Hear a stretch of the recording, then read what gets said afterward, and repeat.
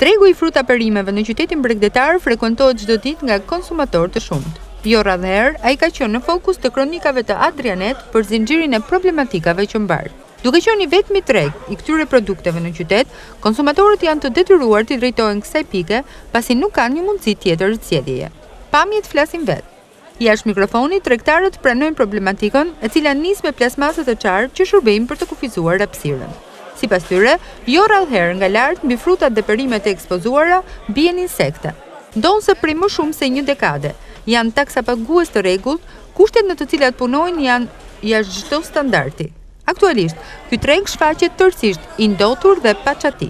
Mungesa e kushteve higjieno-sanitare nuk mund të anashkalohet as nga konsumatorët, të cilët duhet të përballen në përditshmërinë e tyre me këtë situatë. Mjafton një vëzhgim i thjeshtë për të kuptuar se si shitësit, ashtu edhe blerësit janë bashkëvuajtës të kësaj gjendje që të ofron tregu i frutave perimeve në Durrës. Ndërkohë, përgjigjja e institucionit të qeverisjes vendore ndonse koha kalon mbetet e pandryshuar. Bashkia po vlerëson mundësinë e projekteve dhe fondeve të financimit për rehabilitimin e tij.